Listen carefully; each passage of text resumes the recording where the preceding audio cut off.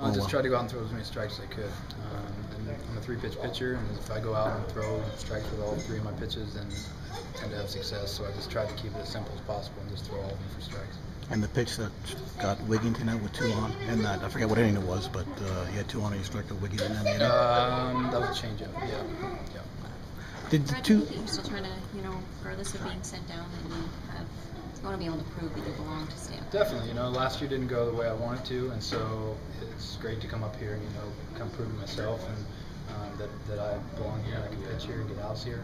And so, regardless of if I'm staying or that I'm going down, I know I can pitch here, and so What did you learn from your 2 starts last year that you took into tonight? The game was just kind of fast last year. I really worked today trying to slow it down. Tell myself it's the same down in AAA as it is here. If I throw strikes, I get outs, and that was the biggest thing. Try to keep it slow.